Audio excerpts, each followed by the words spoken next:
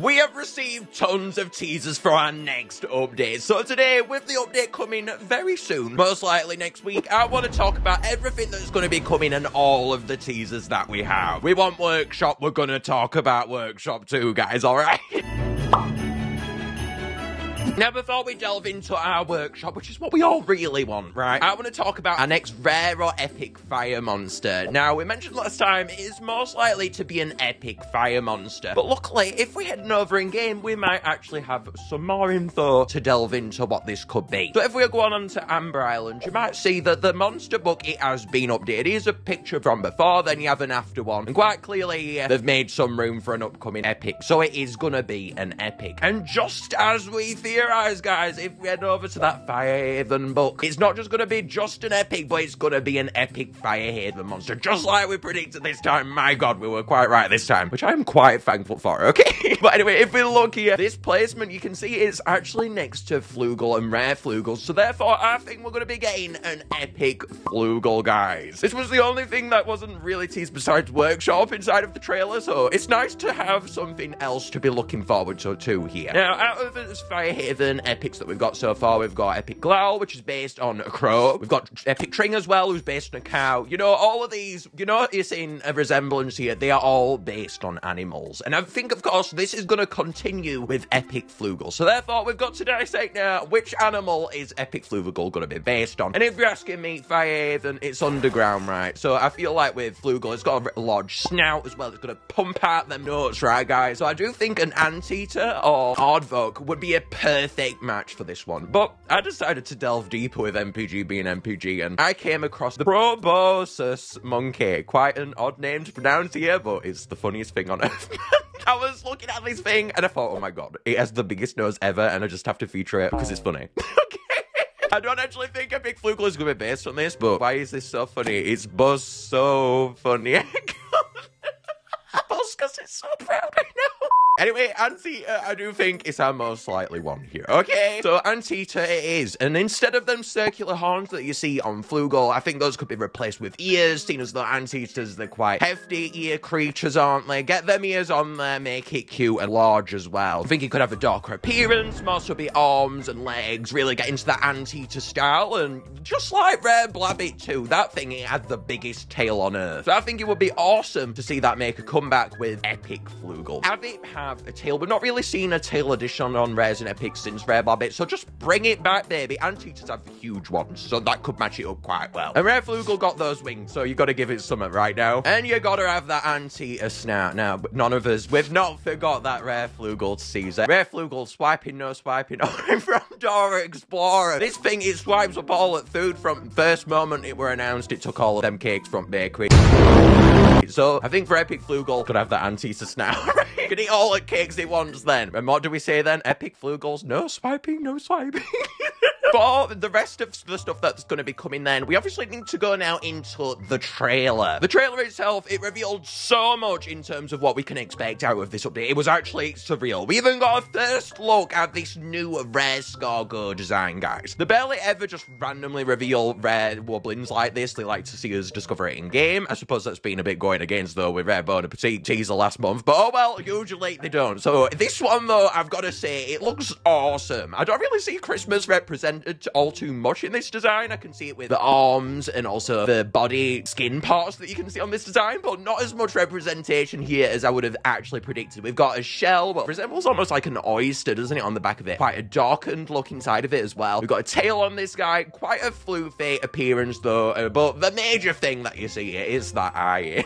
The fluffiness around the eyes, I like it, but it's just the middle eye. It just does some, it makes you look at it, stare at it, go, why is it there? And that's perfect for Rare Wublins, ain't it, guys? And besides that, inside of this trailer, besides that wonderful, weird Rare Scargo, continuing that weird tradition once more, we also got a first look at Rare Monculus. This guy, he has petals everywhere, huge arms, flowers, and then pots as well. Now, you can see this actually being teased on the loading screen, just like to all of these variants that I'm mentioning now as well. This one, he has no face, quite preposterously. And I've got to say, I don't know why, but I just feel like they could have done better with Rare Monculus. I don't know, maybe I was getting my hopes too high right for this thing, but I feel like it could have maybe been more cooler. I'm looking at this. The arms look really awesome though. I can see from the head, we have something quite cool looking, like a baton coming from it, which will be interesting to see in terms of its lore. An eye in the center as well. Maybe it's because I was looking for a certain specific design with maybe a darkened appearance or it changing more. I'm not sure, but this one, it looks really cool nevertheless, and I am excited to see it in game. Then from the portal, that is not all that we see, because unexpectedly, just out of nowhere, I mean, maybe we should have seen it from Spookticle and Epic Voodoo. Like, I still gotta breed that thing, but we have another one for MPG to breed again. We have Epic Bellowfish, which is just a bald guy here with crabfish claws, and oh my goodness, look at that face. Oh, it's so weird. I don't know. It's just yellow. It's gone bald. His hair's disappeared now. It's no longer a fish. It's lost its resemblance at all to Bellowfish, honestly. Now, this crystal inside of it is broken down. You can see different straps coming around its legs. It looks quite different, this one, and I'm really liking the clawfish likeness to it. You can see where they're going with that. Honestly, it reminds me of Mr. Krabs without a shell. I've got to be honest with you guys, that is genuinely what this feels like, and it is not a good feeling, okay?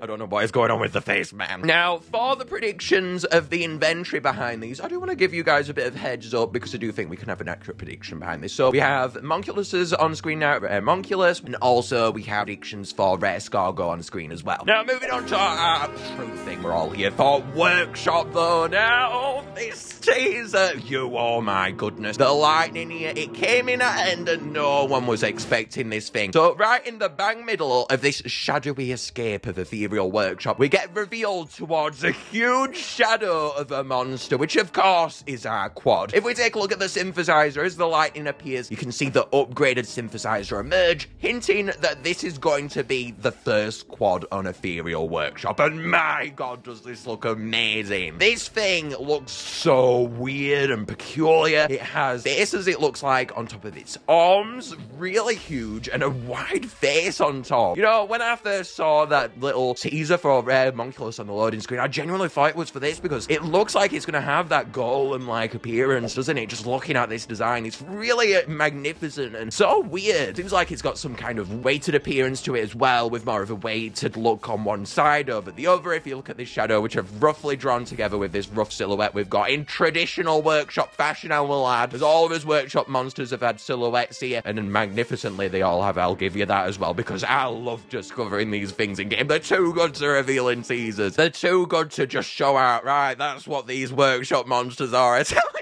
If we're looking at this quad as well, you might notice along its arms, it's actually got 4. And I do think this is hinting that alongside our triples, which are 3 of something, the quads are also going to have 4 of something. Like Orgla's 3 arms, Blaret's 3 mouths. I think the quads are going to follow that, and rather than with 3, they're going to have 4 of something. It's really cool how they're choosing to do this specific theme with Ethereal Workshop, honestly. And I really do hope that maybe the Quint, if that comes, will follow that theme in too, as my god, it's wonderful. Now, based on this look as well, with more than likely heads, it appears, on the hands of these guys, I would predict this to be a vocalist monster, and something I really want to see, guys, inside of this would be a vocalist, just traditional vocalist. So we've got all of these computer-generated voices with Yuri, for example, Meebkin, they're all computer-generated sounds, aren't they? So I think getting a bit of a vocalist here with actual vocals would bring something magnificent. Put in that Orgla verse and I'm all down too, okay? I don't know if it'll go there. There's so many places in the song. I'm just putting it out there that I like that verse a lot. Right, anyway, though, and I like it a lot, okay? And I think that goes for everyone, too. Now, you might notice as well that we did see lightning here. Now, this does resemble my original theory as well. Hopefully, you've gone and watched that, because I don't think you'd understand a clue what I'm talking about in this video otherwise. The lightning here could be resembling the instrument that we could come to expect from this monster as well. It is a bit preposterous that I proposed the lightning aspects, and then it seems to be based around that. So, maybe it could be our plasma quad after all. As well, if you look inside of the synthesizer, you will notice it has a plasma meeb, which could be hinting towards that, but if we look at them official images for synthesizer, you will notice that it has that plasma meeb in too. And if we're talking about which quad it could be, the wonderful comments have come up with a magnificent theory that I couldn't just help but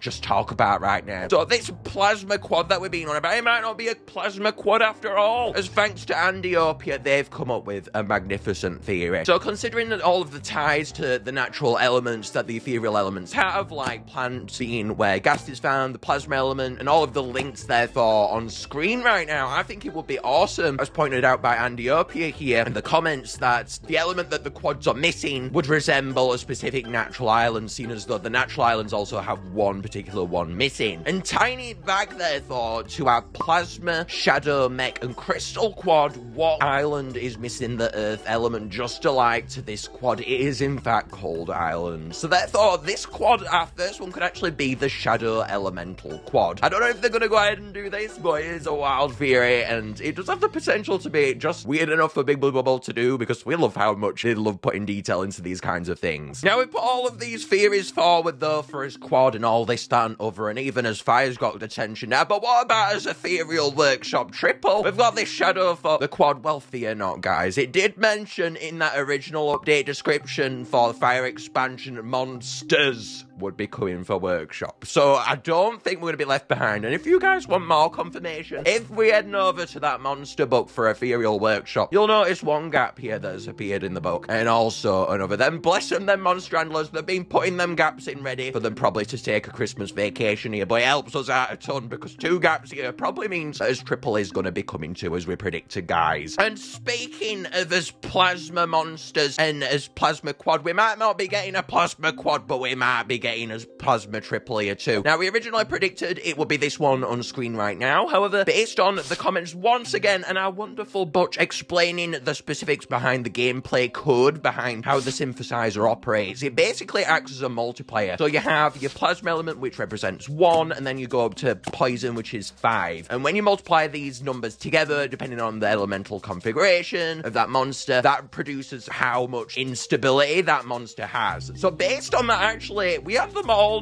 down outright in his initial predictions last time. But one that we got wrong was actually the one that is coming next, ironically. So these 2 monsters need to be flipped around. I think our final plasma triple, therefore, is going to be the next one that appears on the island, based on his difficulty theory as well. Meaning plasma, crystal, and poison, it might be his next triple that's coming up. And with that, you can't resist MPG, can you? The answer is no.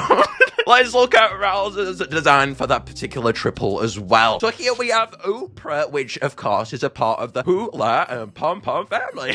Typically in tradition as well, they have the 00 name there. Love your Rals for that. Now they've gone out there and added an opera-like monster with traditional vocals, I'd assume here, Rals. We don't need that vocalist monster. I think Shadow or Plasma Quad, whichever one it might be now, is going to be the one to deliver on this. But here you can see a magnificent jewel-like appearance in the design. You can see the crystal aspects being represented here, the plasma with the orb surrounding it, and overall this is a really awesome pom-pom design. I'm surprised they're not being back to that family yet, because that is the most popular monster family in the monster world, and I do think they will return to it soon, so why not here than anywhere else? But maybe with Workshop that might be a bit out of hand, seeing a Hula come along just in this stable form. You know, I think it might need to be a bit more unstable on that side of things. But awesome design here from Rals. Now make sure to leave a like, because you need to love them proboscis monkeys.